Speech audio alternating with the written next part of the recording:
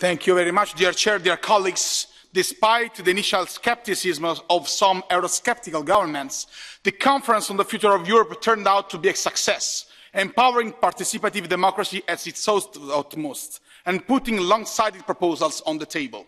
Now it is time to move forward to achieve citizens' goals and hopes, turning them into concrete actions. And there is only one way to do so. We must open a new convention for discussing the much-needed deep revision of the treaties towards a federal Europe.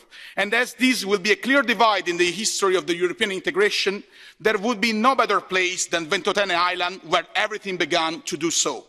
We are in front of a crossroads. We can move towards a genuine political union, a strategically autonomous union, moving to qualified majority and thus growing into a real player at the global stage, or we can remain divided, becoming the chessboard where other actors play their geopolitical games, as it's happening tremendously with the criminal aggression of Ukraine. Only a new Treaty of Ventotene can allow us to pursue the first option.